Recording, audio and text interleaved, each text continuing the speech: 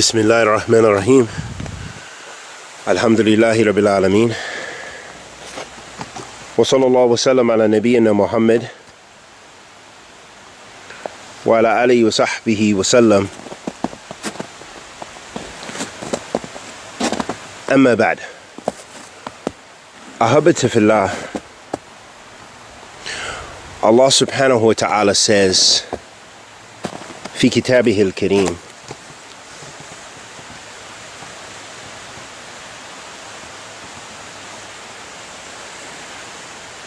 Ya ayyuhalladhina amanu ittaqullaha wa kunu ma'a sadiqeen. Allah subhanahu wa ta'ala says, O you who believe, fear Allah and be of the sadiqeen. Ahabati fillah as-sidq, truthfulness. Truthfulness leads to piety, as the Prophet sallallahu alaihi wasallam said, that we have to be truthful. We have to be truthful in all that we do, even when refuting Ahl Bid'ah, even when refuting someone who's made mistakes from Ahl Sunnah. That the point being, that Allah has commanded the believers, Ya ayyuhalladhina amanu kunu ma'a sadiqeen. This is Allah addressing the believers, not addressing Ahl Kufr. He's not addressing Ahl Shirk, but he's addressing Ahl Iman. Ahl Iman, be of the Sadiqeen. Be of those who are truthful.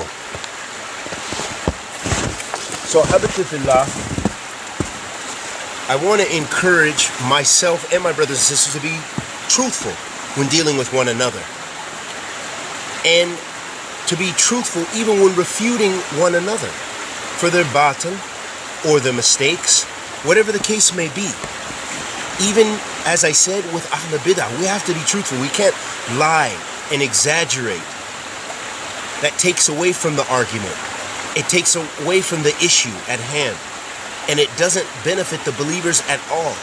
And it contradicts the sunnah of the Messenger of Allah sallallahu alayhi wa sallam. And it contradicts what Allah Azza wa Jal said. Ya ayyuhalladhina amanu kunu ma'a sadiqeen. Be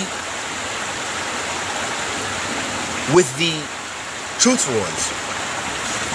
Be of the truthful ones. Allah subhanahu wa ta'ala has commanded us to be from them and to be with them, to be with those who are truthful. So strive your best, which is very simple. Refrain from lying.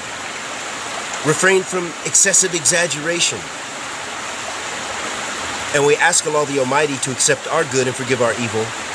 Wa sallallahu wa sallam ala nabiyyina Muhammad wa ala alihi wa sahbihi wa sallam.